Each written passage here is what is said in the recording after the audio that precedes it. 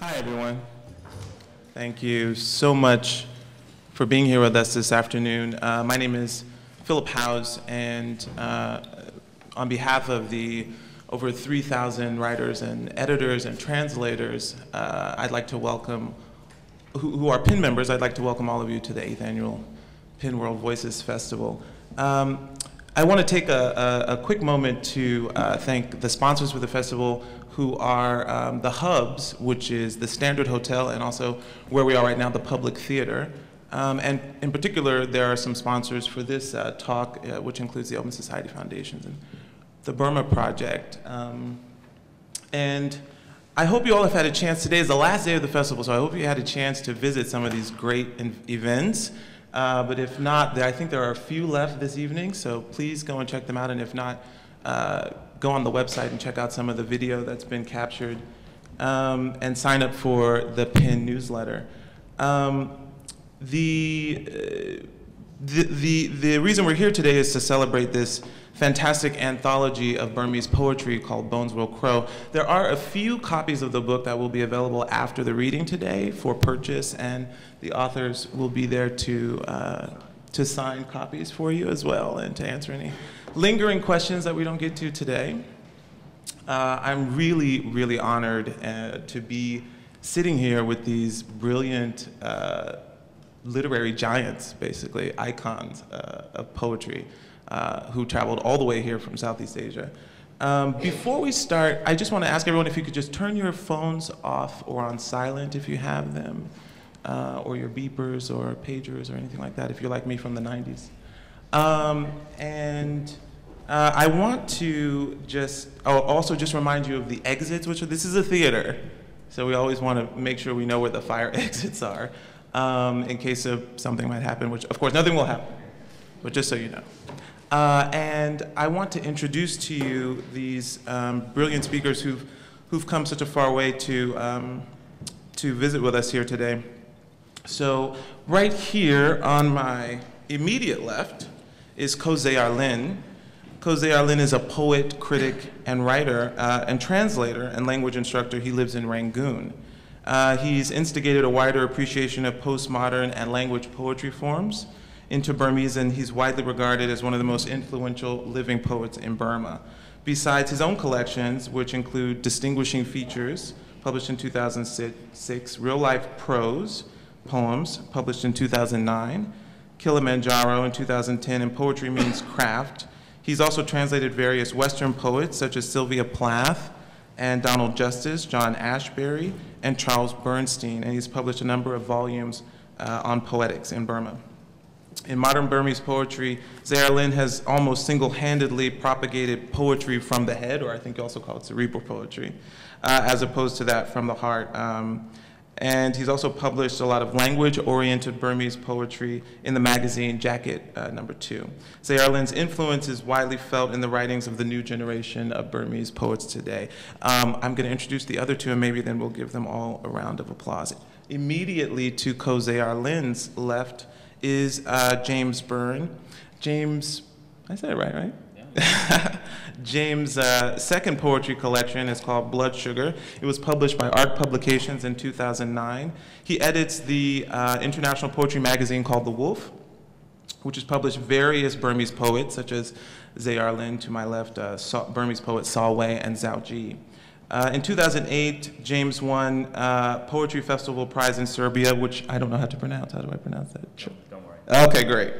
Several prizes. His selected poems, his book, The Selected Poems, Vanishing House, was published in Belgrade. He's the co-editor of Voice Recognition, which is a collection of 21 poets for the 21st century, an anthology of poets under the age of 35. And he recently edited The Wolf, a decade of poems from 2002 to 2012. James was born and currently lives in Cambridge, where he's a poet in residence at Clare Hall and a research associate at SOAS, the School of Oriental and African Studies. He completed his graduate studies just across the street at New York University, where he received a Stein Fellowship. To James's left, we have Khin, who was born and raised in Rangoon, where he attended university. He's published 11 collections of poetry, which include collaborations with leading Burmese poets and translators such as Zeyar Lynn and his own cousin and early teacher, Ma Rousseau. Yes, Ma Rousseau.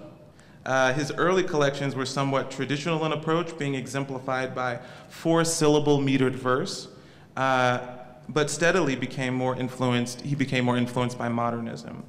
Nowadays, Khin Aung is regarded as, he's regarded as one of the key postmodern and pioneering poets to emerge from Kitsan era of Burmese poetry.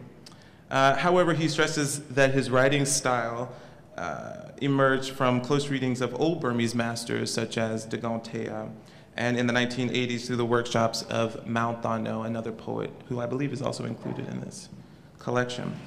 Khin Aung's latest collection, 54 Sentences Dictated by Free Thought, was published in 2011. Khin Aung lives in Bangkok, but is well known outside of Southeast Asia from readings he has had in England, in Germany, in Finland, and at literary festivals in South Korea.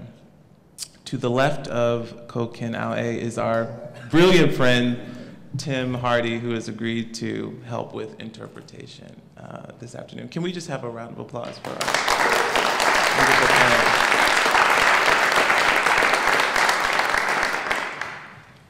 All right, so how do you start a talk about poetry? You start with poetry.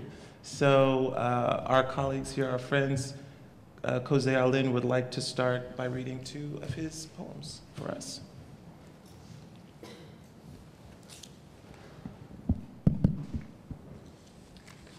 Thank you very much for coming. Thank you very much for having me here. This is my first time in New York, and first time reading poetry in New York. It's I got butterflies in my stomach.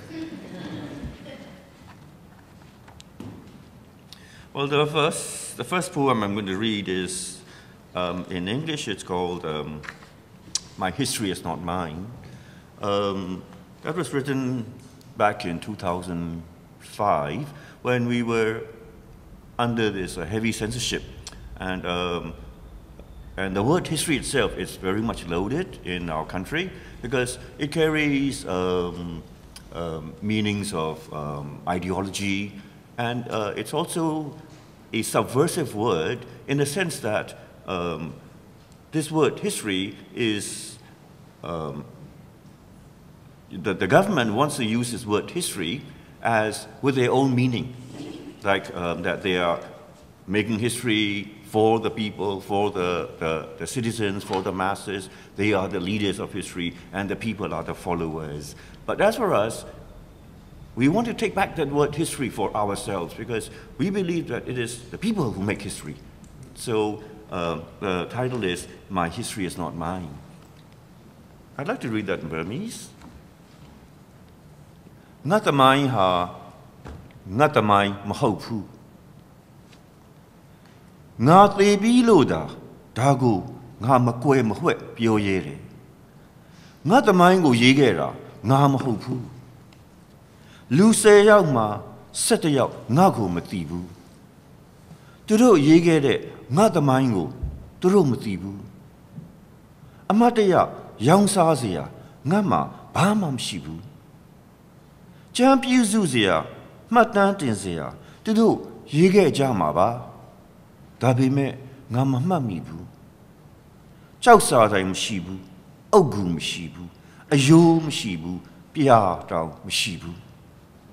Ngada Mango, Ngajigera, Mahopu. Turu Yigera, Turu Pinya Shindui, Turu Yigera, Turu Amandiadui. Turu Yigera, Shui Mongche Danda Yidui. Edi tema, nga benasa paketale. Nga te dwin nga matikebu. Nga te jingu turube yigere. Te jin a chinjin jama. Nga ha amima polo du te jin lo. Dokita te jin lo. Te jin down masimange yabu. Te jin male nga ha nin kanya biande. Nga ma piazia sa yesa da atautadui. To do PB Sonzo, Majige Jabiambu. The Jima, ငါနေထိုင်ခွင့်မရှိပြန်ဘူးငါတေခြင်းကိုသူတို့ပဲရေးကြတယ်ငါတေခြင်းကိုသူတို့လေတဲ့ရေးကြတယ်ရေးကြတယ်ရေးကြတယ်ရေးတယ်ရေးကြတယ်ငါပြန်ဖတ်ရတယ်ဒါဟာငါသမိုင်းပဲစကလုံးပေါင်းမှာတရားလွဲချောတပ်ပုံတောင်ဘယ်လိုအတန်ထွက်ရမလဲမသိခဲ့ဘူးငါသမိုင်းကိုသူတို့ရေးပြီးငါကိုသမိုင်းတွေကထုတ်လိုက်တယ်အခုမှပဲငါသမိုင်းဟာစတော့တယ်အခုမှပဲငါသမိုင်းငါရေးတော့မယ် So that's the Burmese version.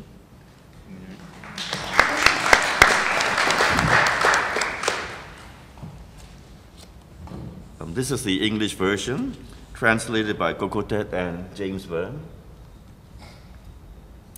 My history is not mine. I am already dead. I can say this unreservedly. It wasn't me who wrote my history. 11 out of 10 people don't know me.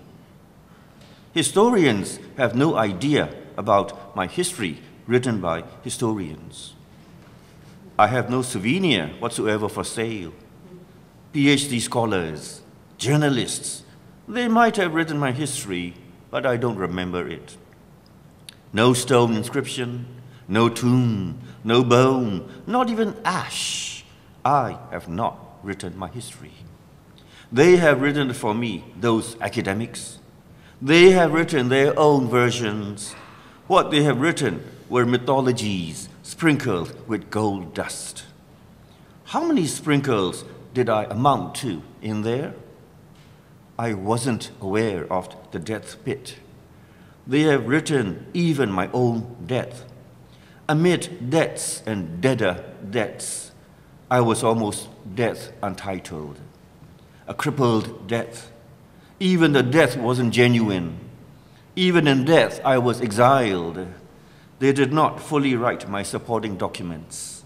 Even in death, I did not have a residence permit. They have written my death. They have written my death in air. They have written my death in water. I read it again, my own history, misspellings, missed grammar. I don't even know how to pronounce the word vocabulary. They have written my history. Then they have airbrushed me from history. My history has just begun. I am going to write my own history. That's it.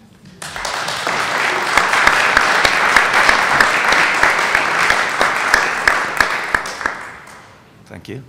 The second one is a translation by Kokotet. The title is Slightly Lopsided, but a More Accurate Portrait. I'm an idiot. Just kidding. I'm an idiot. With the seismograph of a brain recording the earthquake only after the disaster. With laughter breaking out far beyond the joke. Imbecile. In that word, there is half my surname. Part of the tongue always wanting to lick a running chainsaw.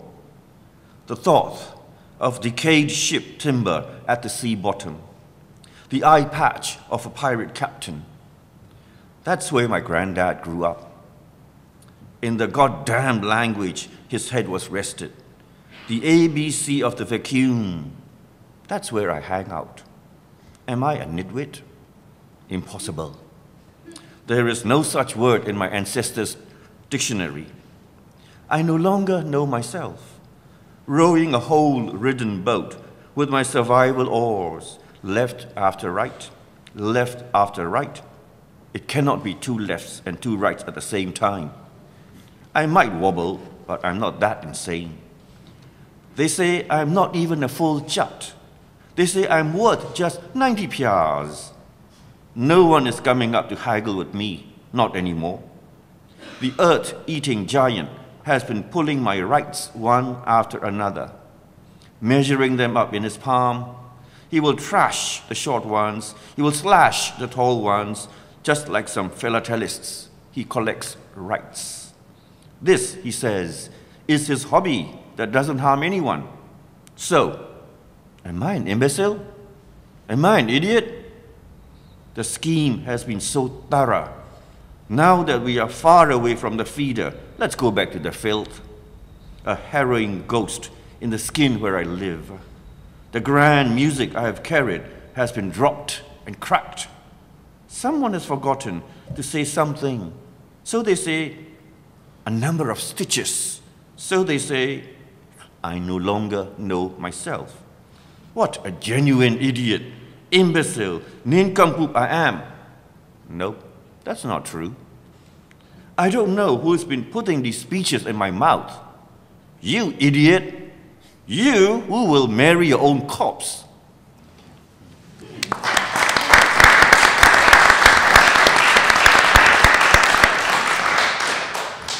Thank you so much, Zeyar. Now, Khin would like to read for us 2 poems of his. Thank you very much for coming. ပြောက်ွက်မင်းတို့မေယိုးတွေအလုံးပြုတ်ထွက်သွားအောင်ငါစော်ထည့်နိုင်တယ်ဒါနဲ့ပဲဟောဟိုကဂျောင်ကောင်းကောင်းမှာတဘိုးရှာတယ်လို့တန်းရှာတယ်လို့ဖိုမကိစ္စနဲ့ပြီးရတာတညနောက်ကျပြီးမှညားခွင့်ရတဲ့ကြပြားတစ်ပုတ်ရ4-5 နှစ်တာကာလစီကစုပ်မြူခဲ့သည်မြရဲ့အခုမှအားလုံးဟာရှိလာခဲ့ပြီတချင်းဆူရဲတဲ့ပန်းပွင့်များအနားမယူတဲ့တကောင်ရန်ခေါင်းလောင်းများအိမ်မက်မဲ့ရမှာကြောက်တဲ့ကျွဲရိုင်းများတလွင့်လွင့်ခန်းစည်းစားရဲ့အပေါ်မှာတော့ရာဇဝင်ဟာပိုးသားစာရက်ဖောက်လို့ငါတို့ရောက်ရှိရာမှတ်တိုင်များနဲ့ငါတို့စုပ်ကင်မိကြရာပြာမှုံများရဲ့ရည်ချယ်မှုများပဲအခုလိုတော့လေငနေကကိုလိမ့်ပေါတာလူရစက်ပြမွေး300နဲ့ရှစ်တူရှူမှာတကွက်တစ်ပြက်သာပွင့်နေတဲ့တကားချက်တွေအဆင့်ဆင့်တခင်အလိုကိုအတိအကျသိတတ်တဲ့ခွေးတကောင်နဲ့တန်တရားဆုံးအောင်မှောင်နေတော့မလောက်မိုက်တိုက်ငါအရက်ဖြူနေနေမြူလိုက်ရတယ်နောက်ထပ်ပြီးတော့နောက်ထပ်များငါအကင်းပါမှုကငါ့ကိုပြန်ရောင်းစားခဲ့ရရွှေပင်းချချီရာတွေနဲ့ပေါက်လွတ်ပဲစားဖန်ဆင်းလိုက်တဲ့အနာဂတ်တွေပဲအစားပြန်ရခဲ့ပေါ့ဟောအခုမှအိယာကနိုးလာတယ်လို့မျိုးဟိုချိုးမြစ်ချိုးပြောတော့မဲ့ပါဇက်ရဲ့တင့်ကိုမြေကြီးတဲ့ဆွဲနှစ်တော့မတက်အကြည့်ရဲ့နောက်ပြီးတော့မိစတစ်ဖက်ရေမုတ်တစ်ဖက်လက်တစုံရည်နေပါလားငါတို့နှစ်ယောက်ကြားမှာဘယ်တော့မှမလွဲမားခဲ့ဘူးတဲ့ငွေတစ်ချက်အခုမင်းလူတက်ချင်ဒီပေါ့လေမနေ့တုန်းကဘာနေပါလိမ့်အင်းဆဲလဲတန်တချွင်ချွင်တတင်တင်အပြင်ဘက်မှာမူသားနွန်တဲ့ကျွန်းနစ်ဆဲအစိတ်ရည်ဖြစ်ဖြစ် daily fighter ဖြစ်ဖြစ် existentialism ပဲဖြစ်ဖြစ်ပေါ့အဲ့လောက်ကြီးကြီးကြိုက်နေမှာတော့ဘာသာနဲ့ထုထားတာမို့တောက်ခံနေမှာလေတဲတဲရေတုံမဖြစ်ခင်လက်ဖြစ်တဲ့အတွက်လူမှုရေးတွေကွပ်မြက်ပစ်လိုက်ရတယ်ပြုံးကနေရင်ခွဲနာကြတည်ခြင်းစရာကောင်းသွားတဲ့ညနေခင်းထဲမှာစီးစာကိုအငမ်းမရနန်းဆုပ်ရင်ဟောဒီနာကျင်မှုတခြင်းကိုညှိစုခဲ့မိတာပဲပေါ့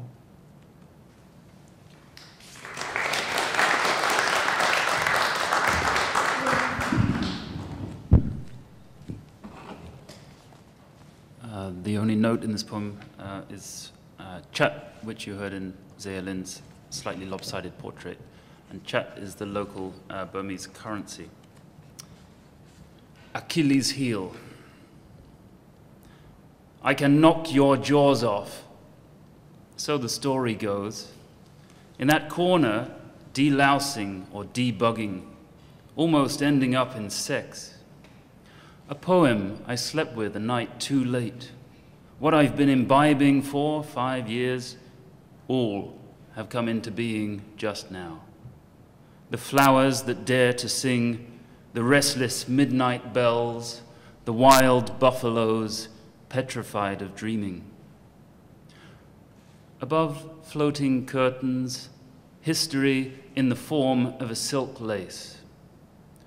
these are just portrayals on milestones we have passed and ashes in our clenched fists.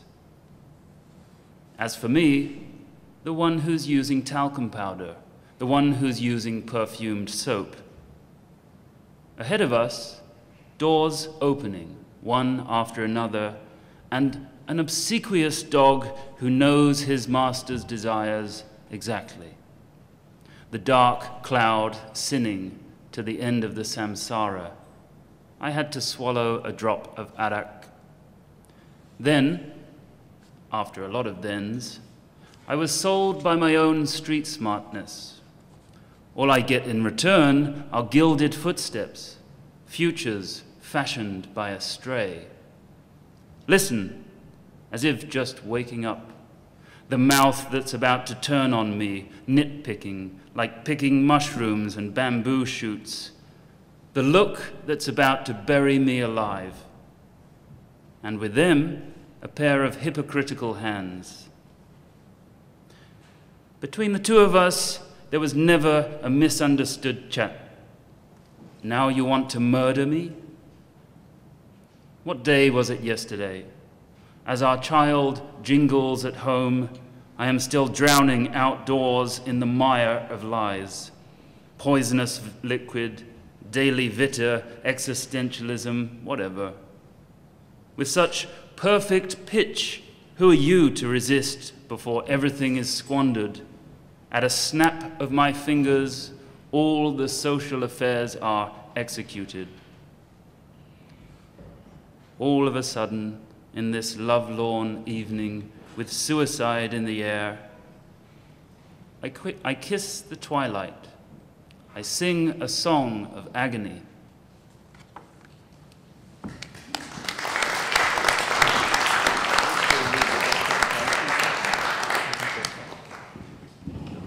Thank you. My second poem.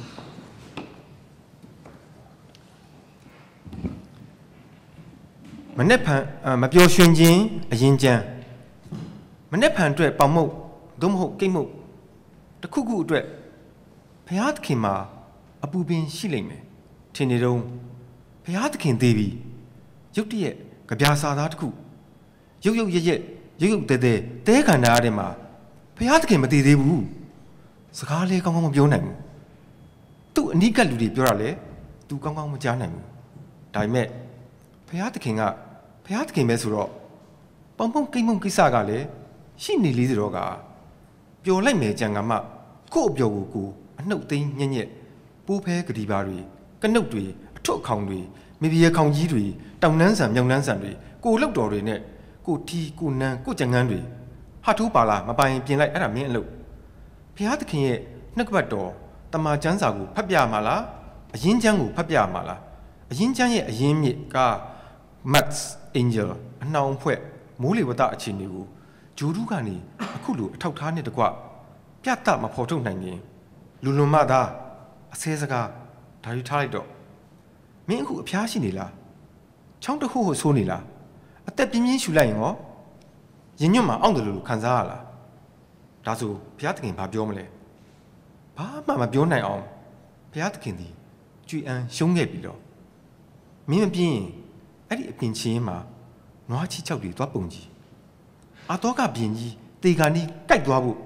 She shadi alone, I think Gautaji. Dama Amia de Kaba Shijan and Nauchangu, Luellen the Goo, Satwelu Yao, flying on to Dwatuji. Mimalu Dain, Lua Kenny, a Yinjan Suraineda, Nila.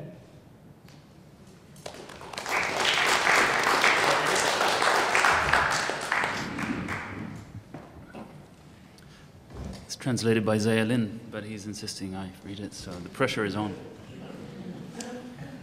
And this in the week of Marx's birthday, so it feels appropriate to read. State of unhappiness, das Kapital.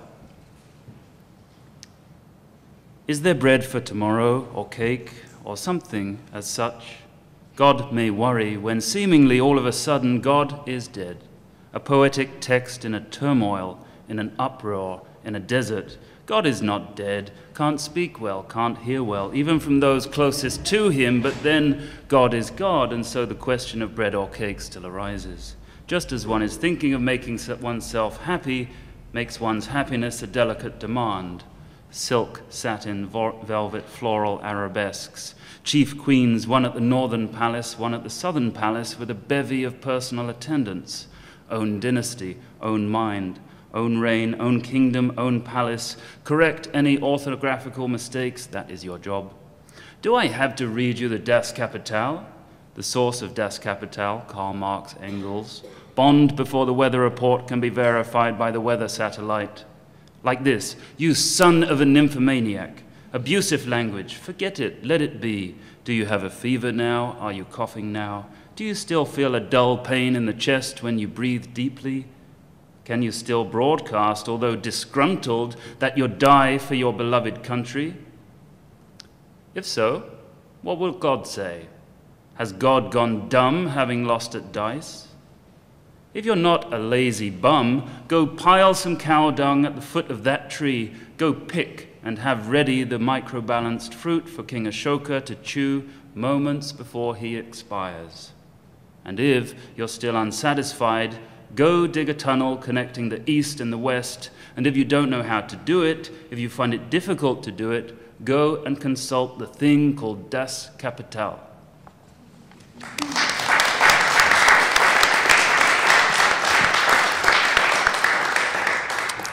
Thank you so much. That was wonderful.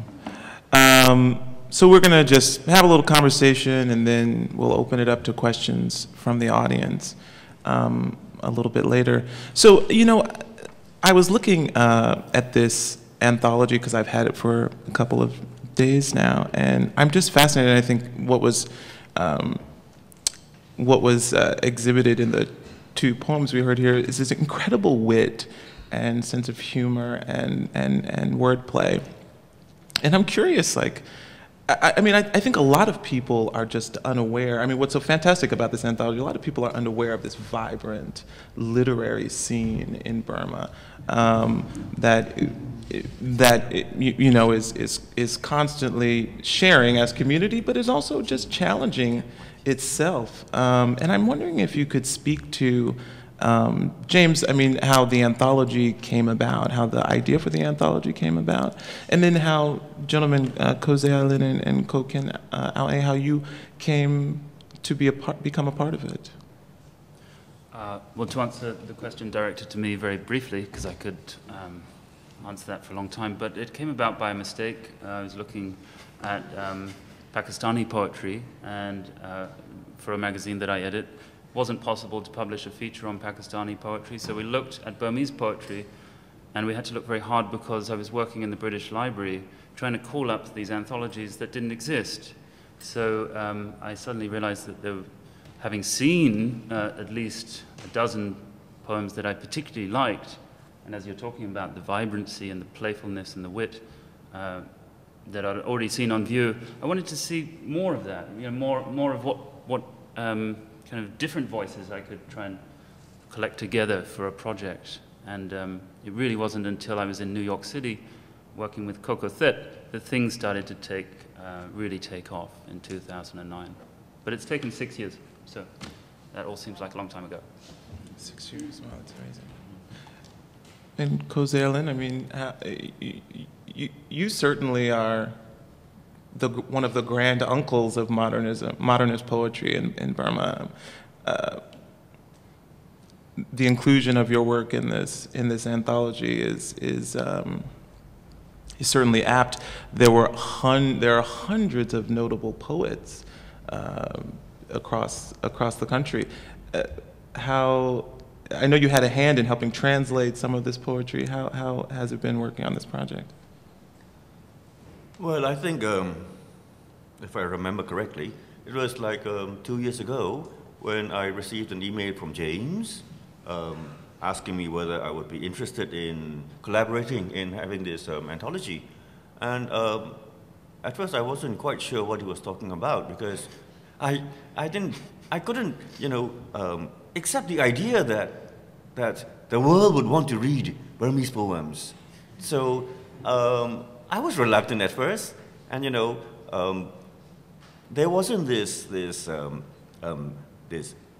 back and forth communication between James and myself at that time.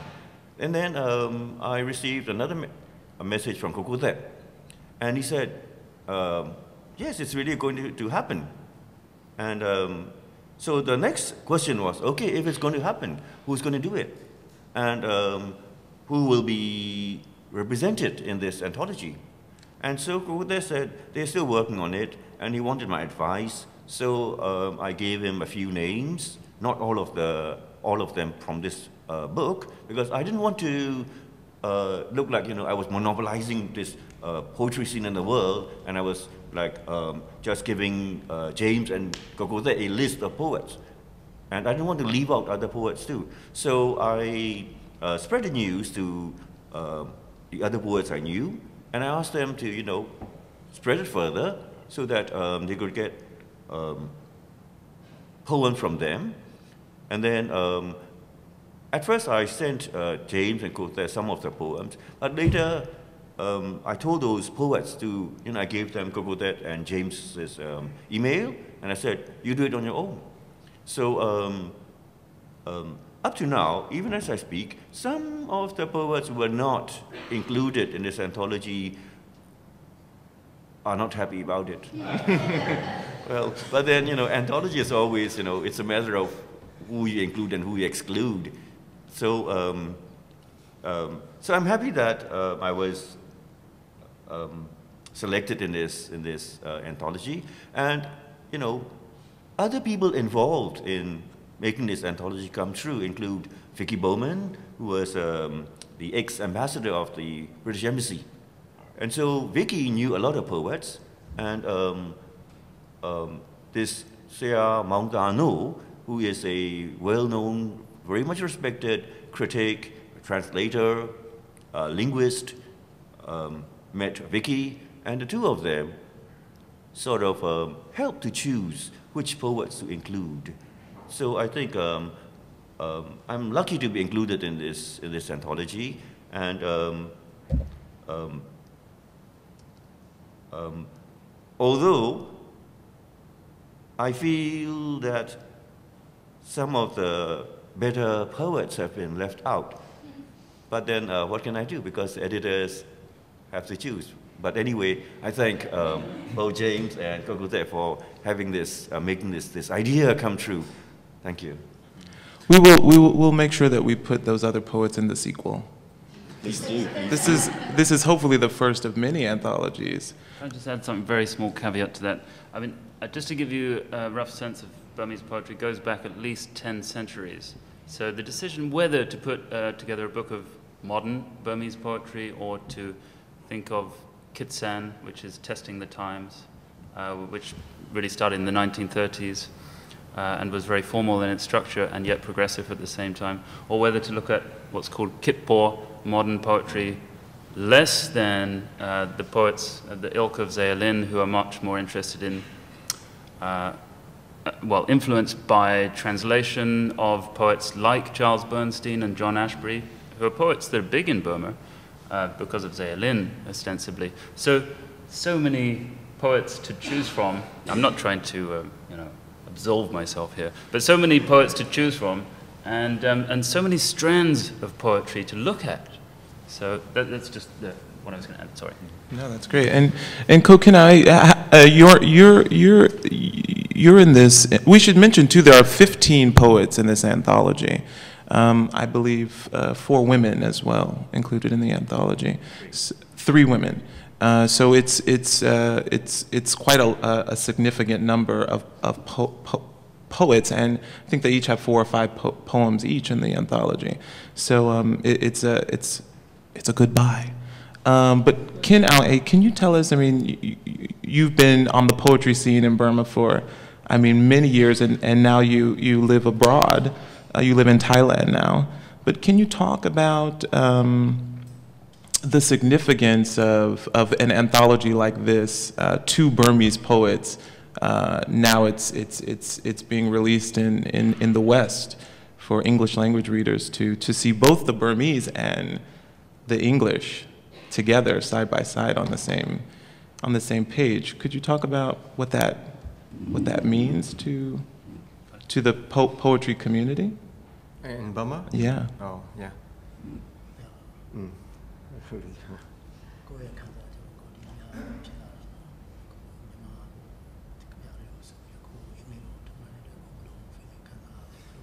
First of all, the words very simple is very happy, because our lives are closed in our country, as the world knows. We have never expressed our feeling or our thoughts, so it's all my life, at least 50 years are gap with the international things, except the entertainment. In literature, and especially poetry, is very difficult for us to keep in touch with internationally.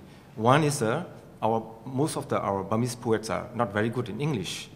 And then books and the things are very lack for us. Only we depend on the translation, the international works translated already into Burmese. We have depend on that much.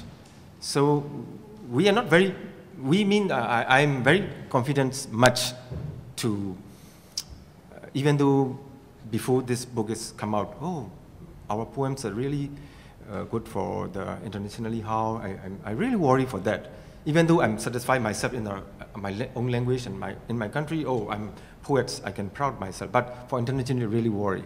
But after this book has come out, my experience, I have several reading in Europe, like London, Berlin, and somewhere. Really good response. So this book is very important for us to, like a key to open the door for the people who come in, and we come out. So connection. This is very important.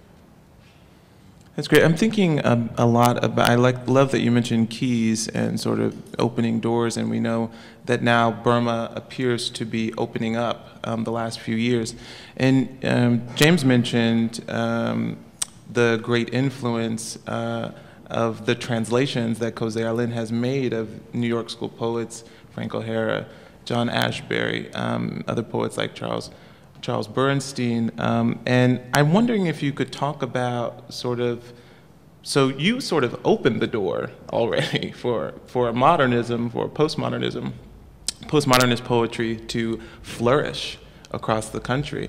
And now that it seems the door politically is widening a little bit more. Do you think that it's now we're just going to see an explosion, a renaissance of poetry, or what are you saying? Because you just came here from Rangoon 3 days ago. Translation has been, like Khin said just now, translation has been very influential in, I would even say, the driving force of Myanmar poetry. The Khin movement that started in the 30s, led by Zeyar Mintuwa and Zeyar Zoji, this Khin movement, which was experimental poetry at that time, it came about because these two leading poets were studying in Cambridge University. So they brought back those Western ideas back to Burma, and they started this Khin movement, which in Burmese it translates into testing the times, somewhat experimental. What they did was to break away from about 10 centuries of Burmese classical poetry. So that was the first movement that came about due to translation and having been into the Western world of poetry. Then the second movement, which started in the 50s, that was called New Writing, Sabete New Writing, and that movement was very much influenced by Marxism, by Marxist ideology. And again, that Marxist ideology came into Burma through translations. So, and the third one was the modern movement that was during the 70s, and that modern poetry movement started with this translation of Mount Arnold's poems called In the Shade of the Pine Tree. And that collection included American, British, French, Spanish, Russian, modern writers, modern poets. So that was an eye-opener for a lot of Burmese poets at that time. Because, you see, they, like as Go Khin said just now, we have always been isolated from the world, and that collection of modern poets made poets, our local poets, think about poetry apart from what they've been doing for centuries.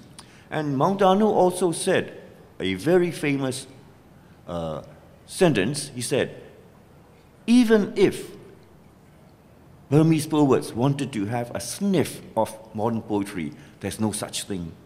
So he took it on himself to translate those modern poets into Burmese and published it, and that was in 1968. And a few years later, this Burmese modern poetry appeared, and the most significant characteristic of modern Burmese poetry is lack of rhyme. It was totally rhymeless. It was verse libera, free verse, and a lot of the Burmese poets at that time, established Burmese poets, were against this because they said, how can it be poetry if there's no rhyme? See? So, but then it caught on, and what the modern poets did, the leading modern poets, I would say Aung, who's in this anthology, Maung Chonwe, Tukame Lai, Po Wei. What they did was, they learned a lot from Mount Arno's translation, that poetry can be built on imagery and colloquial speech and rhythm rather than on rhyme. So that was a totally avant-garde movement at that time. And 20 years later, 1990s, I first discovered post-Soviet Russian poetry. And at that time, Burmese modern poetry was like 20 years old, and it was starting to, become silted, and people were writing the same model, the same form, because they did not have any exposure to alternative poetry. So a lot of poets were asking, is this poetry? Is that all we can do? They wanted something new. And then at that time, this idea of postmodernism in literature was appearing. And Zeyar Aung was translating a lot of theories by Derrida, by Foucault, and poets were interested. And then they started asking, okay, now we know something about what postmodernism means, what post-structuralism means, but where is postmodern poetry? So there was this hunger for postmodern poetry. And so what I did was, okay, I can help you. I can translate postmodern poetry into Burmese. So the first one that I did was post-Soviet Russian poetry. And a lot of those Russian poets at that time, when they were interviewed, they would always say that they were influenced by American language poetry. And at that time, I didn't know what it was. So that was the first thing that I translated. And then I translated New York poetry, John Ashbery, Frank O'Hara, Barbara Guest. Then the third thing I translated was Sylvia Plath, because I wanted Burmese women poets to know something about this confessional poem, confessional poetry. And at that time, only 3 Burmese poets came to attend this book launch. And I distinctly remember one Burmese poet, a woman poet, who had recently got married, and she said, why bring in this kind of poetry into our country? Because it's against our culture.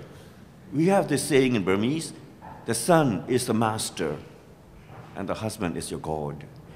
So there was this, a lot of male domination in Burma at that time, and they just couldn't accept Sylvia Plath's, going against that male domination and, coming out with feminist ideas. But nowadays, younger women poets in their 20s, they are going back to my translation of Sylvia Plath. And, they are like they have rediscovered Sylvia Plath. And the next one I translated was, of course, language poetry, language writing.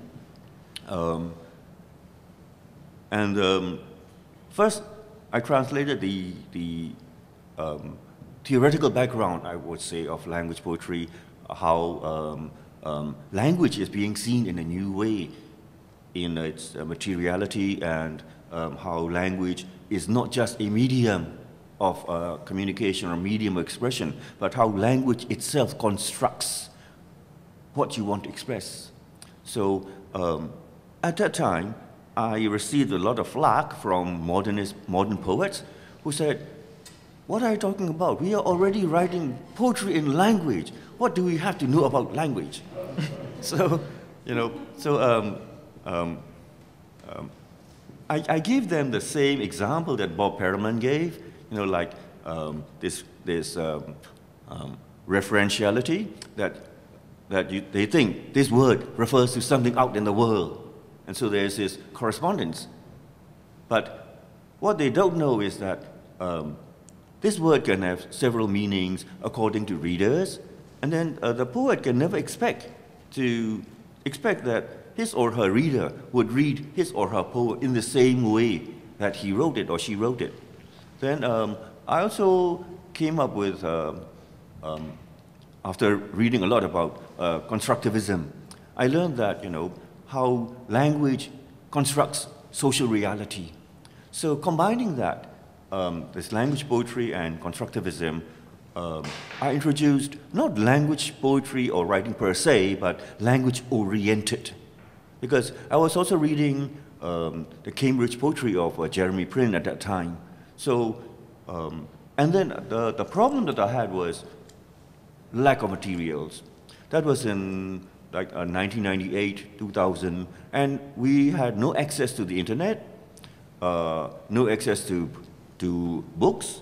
I had to rely a lot on the database of Yangon University, and nobody was interested in that. But I found that there was something here in language poetry that can push our Burmese poetry, to a wider space. So, so I did that, and I've been, up to now, a lot of people know Zeyar Lynn as LP, language poetry, language poet, which I always say I'm not a language poet. I introduce the ideas of language poetry, language writing, but I myself, I'm not a language poet. But so to put it in a nutshell, our country's poetry has always been pushed ahead by translations. And currently, what we call contemporary poetry, which is the kind of poetry that is neither traditional poetry nor modern poetry. This a new kind of poetry, we call it contemporary poetry, will not have appeared without this translation of language poetry. So in a way, contemporary Myanmar poetry owes a lot to Charles Bernstein, Bob Perelman, Ron Silliman, Lynn Hejian. Thank you. Thanks. Could you mentioned a couple of times, Zeyar, about isolation and about lack of resources and access to the internet and to modern texts. And I'm wondering if you and Khin Aung could speak to, a lot of this, because of the disintegration by the military of formal education, so almost all of this happens informally. It happens in tea shops, through conversations. It happens in community spaces. I know that you were just at mutual friend of ours, Marat Luntwan, has the 7,000 Baduk space that is that's hosting poets to do readings, which happens a lot in private. Can you talk about this and how this has been important and significant to the development of a lot of these young poets included in this anthology, and certainly to your work as well, I would imagine?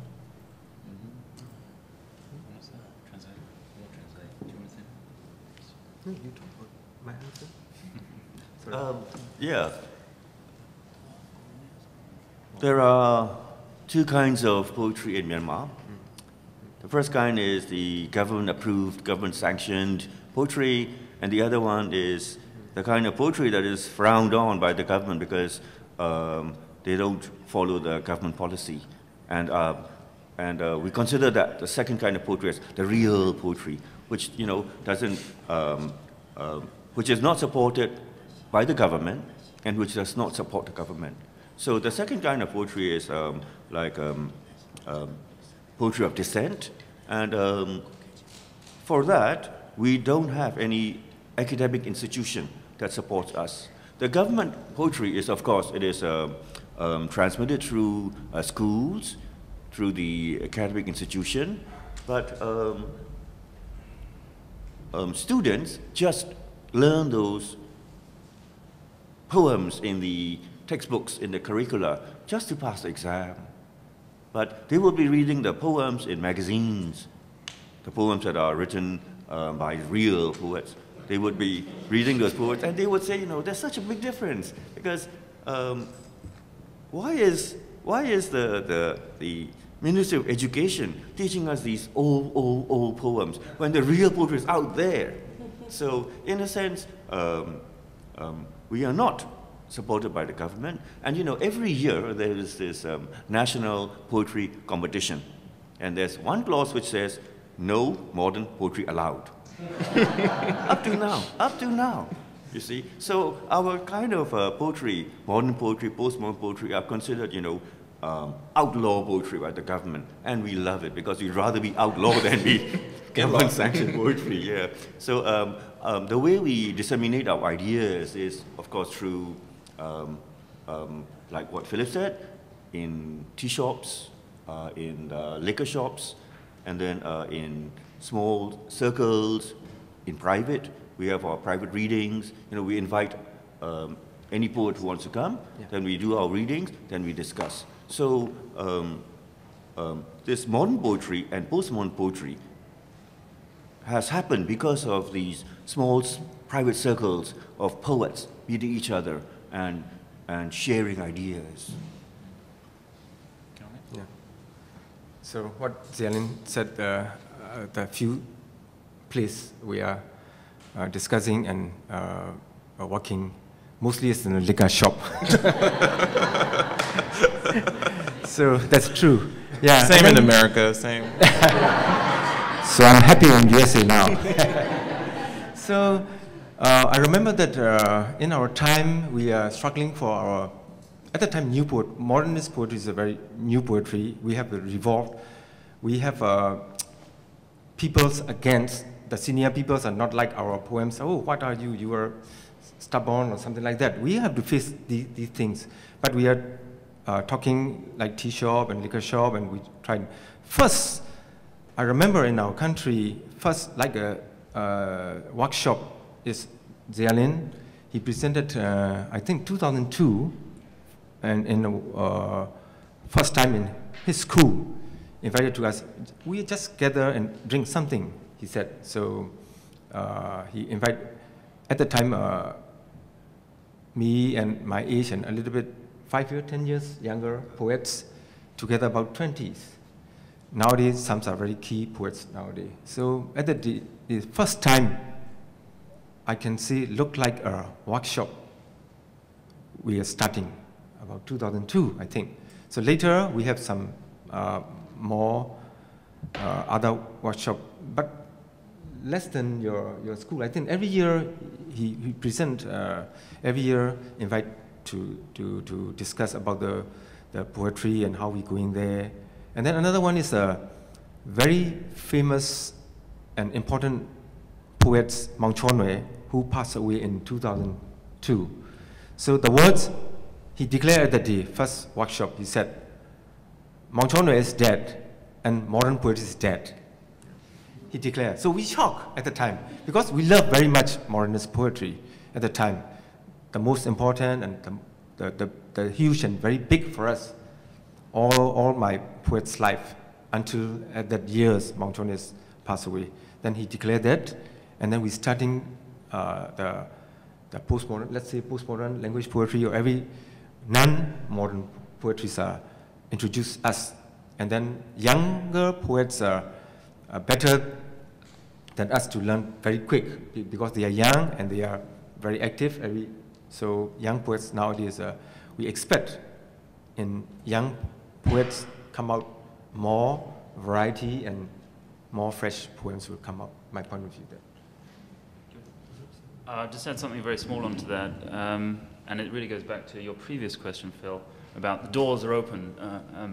And of course, I've only been to Burma a few times, so I'm really a tourist talking about this. But, you know, when my Prime Minister in England, David Cameron, shows up with shopping bags which are full of democracy, then we shouldn't be fooled by this at all, because of course, at the same time, whilst economic changes are really important, also Burma seems to me very desperately in need of educational reform.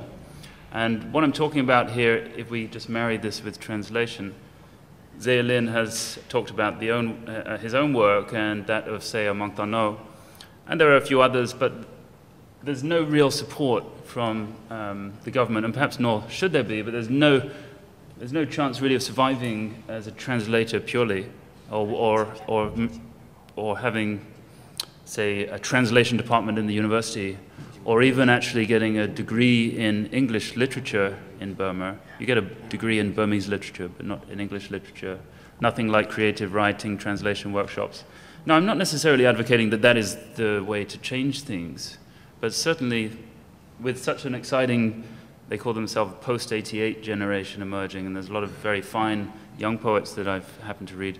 Well, I wonder who will be their translators of their generation. So that's all I was going to add. Can I add something here, please? Just now when Phillip mentioned this fact that Burma has opened up, that is now being reflected in the diversity of poems that we are witnessing today in our country. There are people young poets who call themselves language-oriented, and some who call themselves conceptualists, because a poet called Nyewe has translated a lot of Kenny Goldsmith's work in Burmese. So younger poets are aware of conceptual poetry. There are some who call themselves neo-modernists, digital poets, and some who don't want to be categorized or labeled as, language poet or whatever. They would prefer to call themselves hybrid. They would be more eclectic in the sense that they would just pick and choose the techniques that they like. But I think not that I think. I believe that this introduction of language poetry, language writing to the Burmese poetry scene opened up a lot of doors. And now we are seeing, especially younger people, they are now in touch with. They have access to the internet, and those who have good English, they are in touch with people like Nada Gordon and like Kenny Goldsmith, Catherine Bugball. So they are now getting those fresh ideas, and they want to write new poems with their new ideas. So I think in the coming 5 years or 10 years, we're going to see like this, what Phillip said, this explosion of Burmese poetry that might include some writing that may not even be considered poetry at all. Because actually, 2 years back, a young poet called Lunset Nomia, he's in his, at that time was about 28, he launched his book, he published his book, but the title of that book was Writings. He did not want to use the word poetry at all, because what he said was, he knows that the established poets, especially the older generation, would not accept his writings as poems, as poetry. So he said, okay, doesn't matter. If you don't want to call my work poetry, I'm going to call it writings. So that is a new trend now.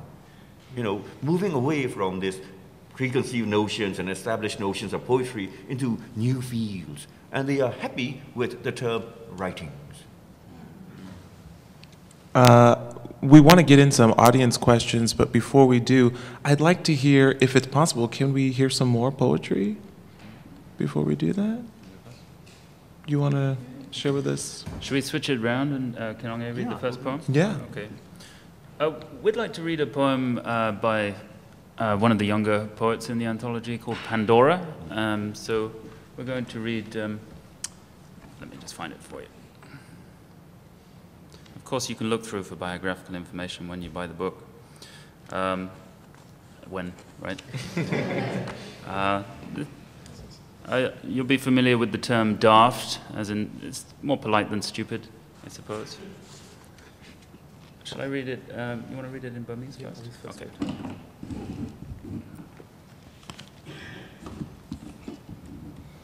လူဘိန်းများမြို့ကိုသိမ်းပိုက်စဉ်လူဘိန်းတွေဟာရေကြီးရာမျက်နှာရာလှဲ့လေသွားလာတယ်မဟာရန်ကြီးကိုကုတ်ကပ်ဖက်တက်တယ်ထရိုဂျင်မြုပ်ကြီးကဝမ်းသာအားရမြို့ထဲကိုမောင်းသွင်းလာတယ်ရောမကိုရောက်တော့နှီးဝါးများနဲ့နေချင်းပြီးမြို့တဲဖို့ရောမလူကျင့်ကြတယ်ကြုံကြတယ်လူဘိန်းတွေဟာစီစာရဲ့နောက်ကျောကိုဓာတ်နဲ့ထိုးတယ်အန်တိုနီကမိန်ကွန်းလဲပြောရောဘုတ္တစ်ရဲ့နောက်ကျောကိုဓာတ်နဲ့ထပ်ထိုးပြီးစီစာစီစာစီစာလို့သုံးချိန်သုံးခါဟစ်ကြွေးလိုက်တယ်လူဘိန်းယောဂါဆွက်ကပ်လာရင်ကုစွာလှင်စွာကုဖို့ပြင်မကုစားပဲအပိန်းဆွဲတော့လူဘိန်းဗိုင်းရပ်စ်ဟာလေကနေတစ်ဆင့်ကူးဆက်တယ်လူဘိန်း positive ဖြစ်တာနဲ့ဥကောင်းအပူချိန်ညှင့်လာမယ်ဓွာရကိုပေါက်ကစကလုံးများယူစီးမယ်နောက်တော့24နာရီအတွင်းမှာလုံးဝပိန်းသွားတော့တာပဲတဲ့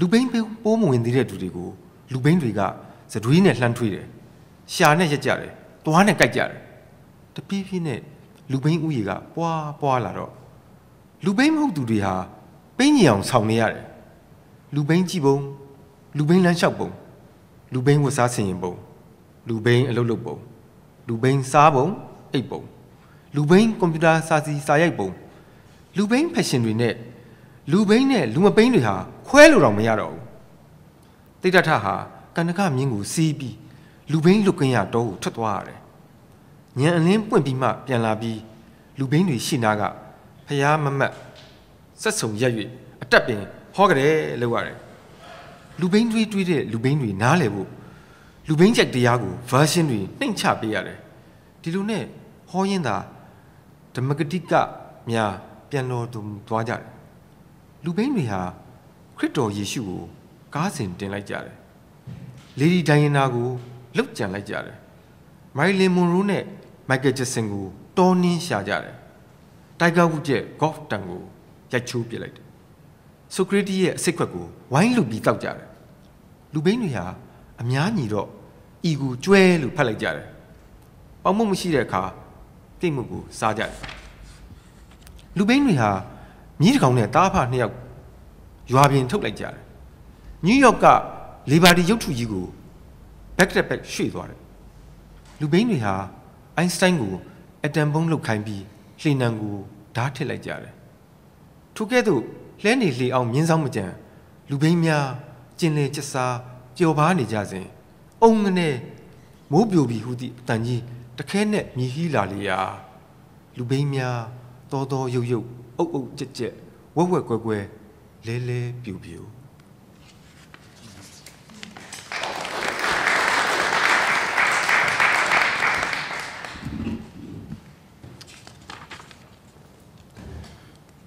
The scene of the city siege by the daft.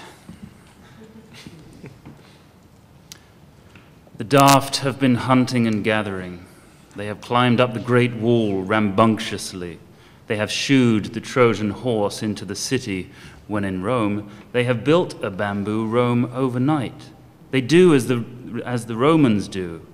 The daft have backstabbed Caesar during Antony's speech. They have backstabbed Brutus and clamored, Caesar, Caesar, Caesar, exactly 3 times. The daft syndrome has to be cut down quickly, or else one will become daft. The daft virus is airborne. The daft symptoms are feverish and words flowing out of the 9 holes of the body. In 24 hours, the patient becomes absolutely daft. The daft spit at the non-daft, they lick them with their tongues, they bite them with their teeth. As the daft population grows, the non-daft have to pretend to be daft. The way the daft look, the way the daft walk, the way the daft dress, the way the daft work, the way the daft eat and sleep, the way the daft type, the daft fashion, the daft and non-daft are no longer distinguishable. On the back of the horse Kanaka, the Prince Siddhartha followed the ascetic path to shun the daft. He came back after the Great Awakening. He confronted the daft as the Buddha, the emaciated, for the daft thinking daft. The Dharma preachers have to downgrade their Dharma versions. The preachers die preaching. The daft have crucified Jesus Christ. The daft have assassinated Lady Diana. They have flattened the jungles in search of Marilyn Monroe and Michael Jackson. They have snapped Tiger Woods' wood. They have scrambled for Socrates' poison cup. In unanimity, the daft have decided to pronounce inanity inanition. They have decided to make do with cakes whenever bread is not available. They have driven a man, his son, and their mule out of the village. They have moved the Statue of Liberty to Baghdad. They have ordered an atom bomb from Einstein. They have made a knife mark on the rib of a boat. As the daft from all corners of the planet are enjoying themselves in their merry-go-rounds, boom! The sky is collapsing. The deafening noise, the daft in uproar, the daft in commotion, the daft in chaos, the daft stampeding.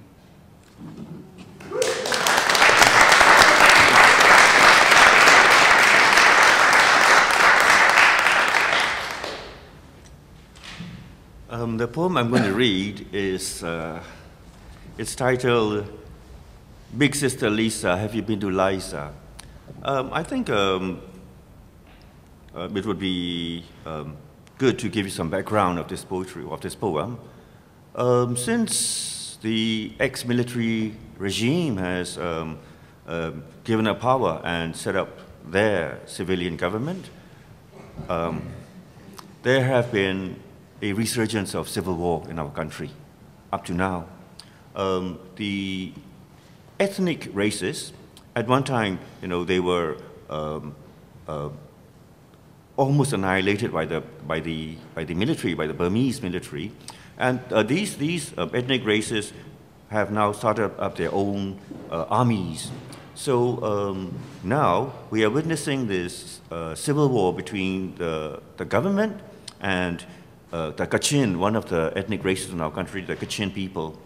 And Liza is the headquarters of this Kachin Independence Army.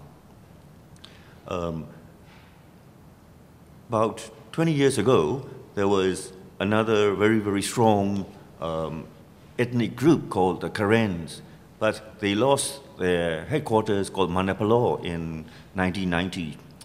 And right now, some Shan national groups are also starting up this their bid for independence with their own army. So it's ironic that, you know, when during this time when the country should be moving ahead towards democratization, there is civil war going on. So that's one thing in what's happening right now, and how it reflects our poetry is, you know, one strand that has appeared in our world of poetry is what we call the documentary kind of writing. Because at one time, poets were not allowed to write anything directly. So what they had to do was, especially the modernist poets, what they had to do was they had to internalize things that were happening in the country and write as if they were writing their own personal expressions, personal emotions, personal feelings. But now, people are writing things directly. Now, for example, there is this, in Upper Myanmar, there is this copper mine, which is owned by the Chinese government. And And before this new civilian government appeared, we did not know that the ex-military government had sold it to the Chinese government. And that's just one thing. Now, a lot of that selling away our land, our resources, are coming out slowly. And so some poets are writing about these very, very directly. And another strand is what we call prison poetry. The inmates, the prisoners who were imprisoned by the ex-military government they've been set free, and then now they are publishing the poems that they wrote in prison. And so, on the one hand, we are noticing a very politicized form of poetry that is appearing.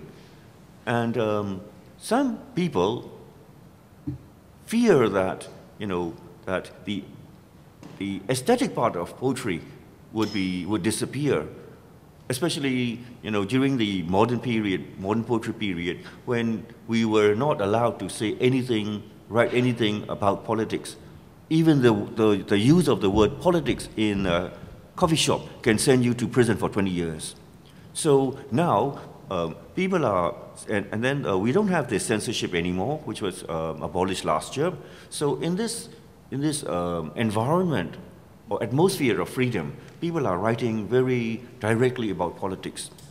And so going back to this fear of poetry losing its poeticness or poeticality or the aesthetic aspect, people like me, what we want to do is we want to combine. We don't want to be just writing political poetry, because when the subject matter becomes too dominant, it doesn't sound like poetry anymore. It's not. It becomes like like a news report in chopped up prose and chopped up lines. So we want to combine this political aspect and still make it as a poem, still constructed as a poem. So in this poem, I have spliced a very well-known song of the 80s, sung by this Karen national singer, Nolisa. And that song in the 80s was a hit. The name of the song was Dynamite. So I spliced that lyrics from that song with the events happening in Liza, the headquarters of the Kachin Independence Army, and Manapalo, which fell to the government in the 90s. And it has a very sort of a slant towards the plight of the national races in our country, who are still very, very undeveloped. And one reason we called this book Burmese contemporary poetry rather than Myanmar is that there has been, up to now, this Burmanization of the country. The government has said that there are 135 national races in Myanmar. But these races cannot use their own language. They have to use Burmese. So there's this linguistic domination as well. Big Sister Lisa, have you been to Liza? Big Sister Lisa, you are such a dynamite. I've been smitten since I was a child soldier in the Karen army. Guitar music that exploded like shells, sleepless nights in Manapalo before Manapalo fell. Christ on the cross shot down by a rocket launcher. Dynamite, what a delight to love our ethnic races. Dynamite. Refugees lining up on the roadside are not for sale, not for export. We love our big brothers too, those fighter pilots that strafe us from the sky. Big Sister Lisa, with 2 6-shooters on your belt, sings, bang, bang, just like a cowboy, I will shoot you down, my love. Riddled with bullets, your lovers, including me. Since we can't have peace, give us at least a fly-proof outhouse.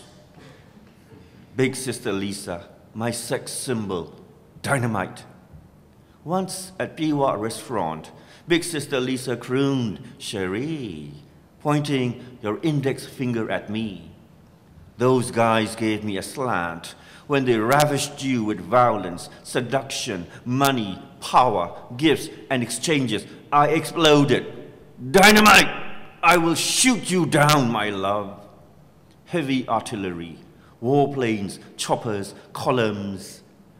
Lychee from Liza goes into neighboring country for safe command of headquarters. In the jade mines of Pakan, one just has to dig another hole. If one doesn't hit it rich with the first, there is always another. The death pit is nothing exotic. It is not important. Dynamite! In front of Mala Hall on Prom Road.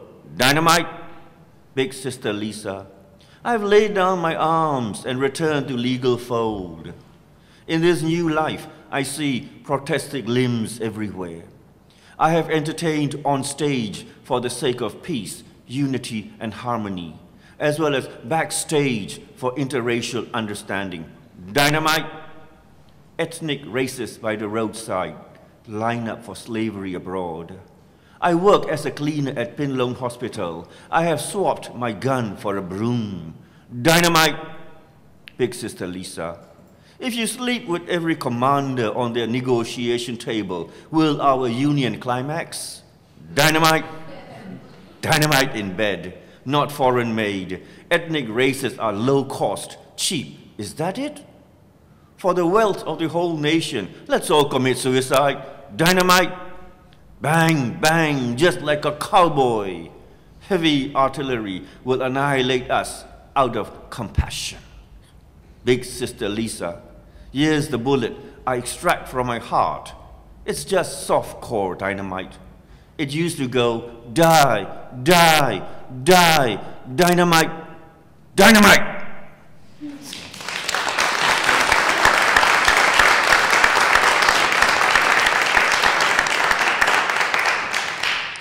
Thank you so much. We have about 10 minutes left, so hopefully we can get in at least 2 questions from the audience. So who has a question? We have a microphone going around too, so please speak into the microphone.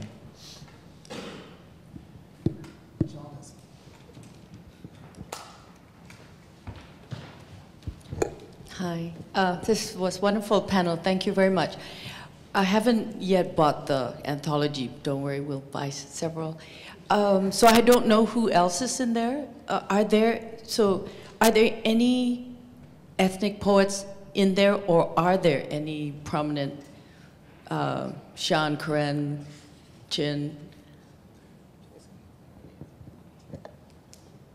I'm afraid there aren't any.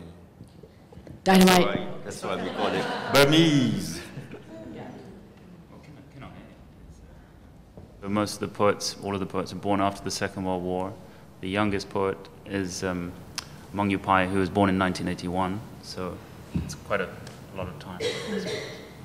Yeah, I'd like to add to this question of the inclusion or the exclusion of national race poets. You know, even in our country, in the magazines, we only have Burmese poets writing in Burmese. We do not have these poets of national races, ethnic races, writing in Burmese in the magazines. Maybe it's because they don't want to write in Burmese. They have their own underground samizdat ethnic magazines in which they write in their own language. See, but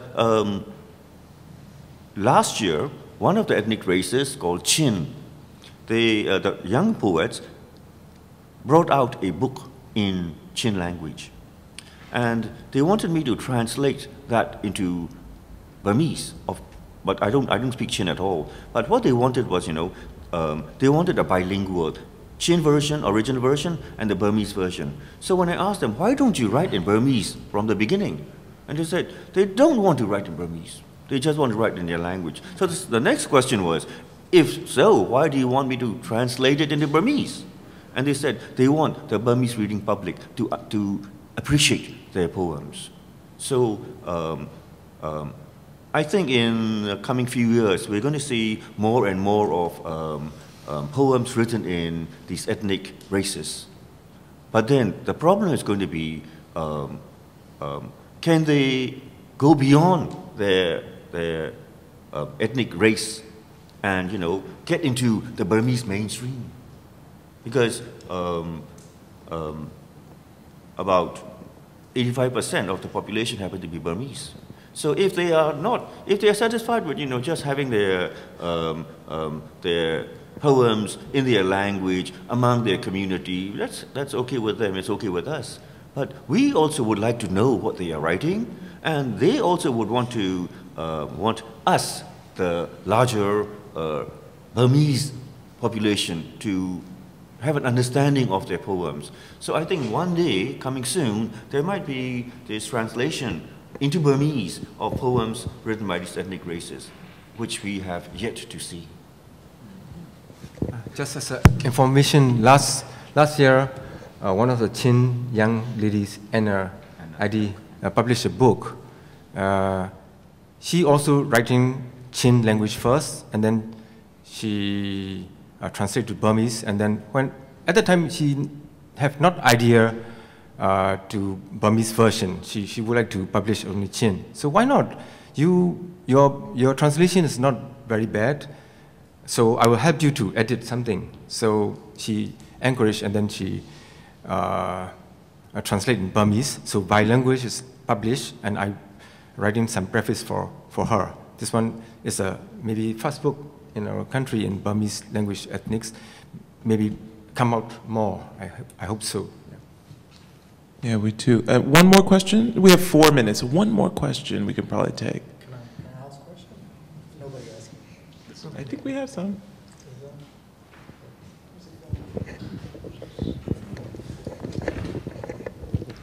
Hi, yes.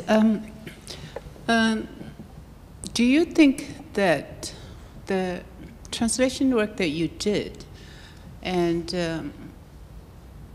obviously it influenced a lot of Burmese younger generation, but do you think that the Burmese would benefit also by directly reading Western literature in English? Because I understand that the education system has been so completely messed up that the English language is not a very strong force in the education system there. Before, when my family left in '72, there was 2 kinds of education system where some people who has the resources will put their children to like Catholic schools where all the subjects are taught in English. And then there's the public school, which we also went. We went to both, where all the subjects are taught in Burmese except English. So there is something like, I don't know, maybe something like 50 years of that bad education happening in that country. And of course, it's a great thing that you did to introduce and to translate all that Western literature, but do you think that there's a hunger in the younger generation of poets and writers to actually read Western literature in their source language? I think that's a great question. We need to have the short answer because we're running out of time. I'll just give you a short answer of something I've seen. I thought you were making many interesting comments, but just about the last part. The post-88 generation includes many writers who want to be read in Burmese and in English, and some who are writing directly in English. And even Koko Thet, who is in this book, my co-editor, who did a phenomenal job. We haven't talked about him today, but I'd like to just mention that what he did was extraordinary. He writes in English, and his poems were translated back into Burmese. But I suppose I was just going to say that what do you do not to publish, not to translate the book? I mean, eventually, the readership will evolve, you would imagine. So it's out there now, so I think it's better that it is. Yeah, can I add something a little bit?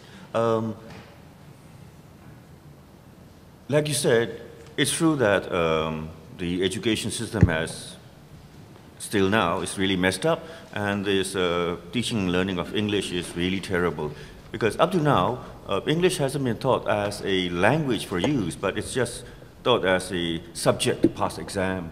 So the level of English of the majority of people in our country is very, very low, terribly low. But poets, of course, do want to read in English. For one thing, there's this doubt, whether the poems that I've translated are really original, close to the original, or to how far it is from original. So they want to know the origin in English. So that's one thing. Another thing is the younger generation in their 20s, they know that translators like Zeyar and myself, we can do just so much. And they know that there is a whole world of poetry out there which we haven't even touched upon yet. So some of those poets who are more proficient in English, they are jumping into the internet, and they are just picking and choosing and things they like. So I think it all depends on how strong your command of language is. Not only language, also how strong their passion for poetry is. So I think those two things have to combine, because it's not just simply a matter of language, because if it were a matter of language, all English-speaking people would become automatically poets. But it doesn't happen. So I think it needs both. Yeah? We could go on and on. There are thousands of questions. I am really glad, talking about original language, I am really happy to have these two original poets who are included in this anthology here with us today, came all the way from Southeast Asia. And the theme of this year's PIN World Voices Festival is bravery. And I can't think of a more brave and an apt word to describe the work that the two of you do and that so many of these poets have done. And as James mentioned, we didn't talk a lot about Kokotep, but there are many people who are acknowledged in the inside of this book, including Vicky Bowman and Christopher Merrill, who runs the International Writing Program at Iowa University, who was very helpful in making this anthology happen. So thank you all so much for coming. These writers will be available outside. You can talk to them. Enjoy the rest of the PIN World Voices